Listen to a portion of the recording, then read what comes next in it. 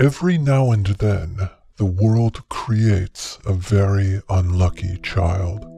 Little Dobo was one such child.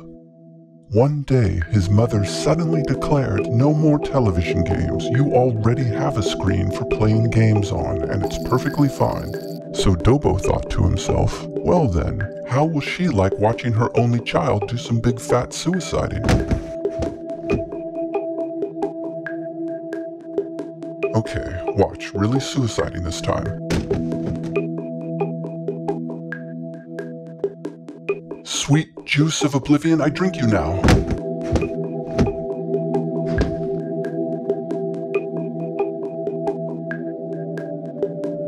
Ah, lovely day, to die tragically before my time.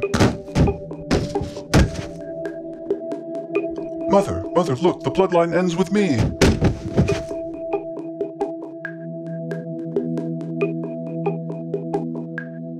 Finally, she relented, but allowed him only 15 minutes of gaming a day, which she timed on the microwave clock. Now, little Dobo had just one game cartridge, with no save feature. So for those 15 minutes, he was stuck playing the same first few levels over and over and over. And the only way to get to see anything new was to run like hell and not collect anything and make nothing but perfectly timed jumps. Speed, perfection, speed, perfection. It made him so anxious that he would involuntarily urinate. And when those chemical compounds in his urine made contact with the vinyl toxins in their extremely inexpensive carpet, the resulting vapors would make Dobo hallucinate strange new imaginary friends, who, for some reason, were very upset with him, and sometimes wanted to kill him.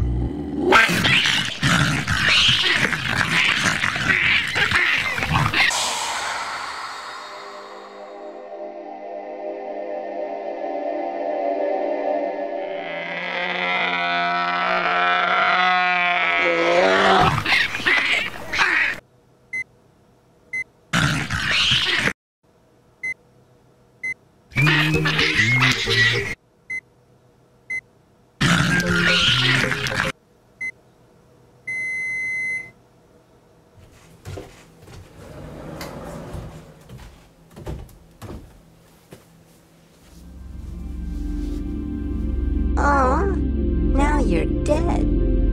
I'm sorry. Well, let's see if we can get you into heaven. Follow me.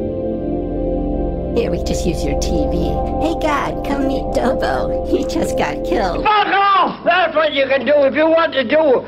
Look, I'm down bloody here and no one to Keep talking, tell me a joke. Anything, quick, before he cuts you. Come in and have a cup of tea.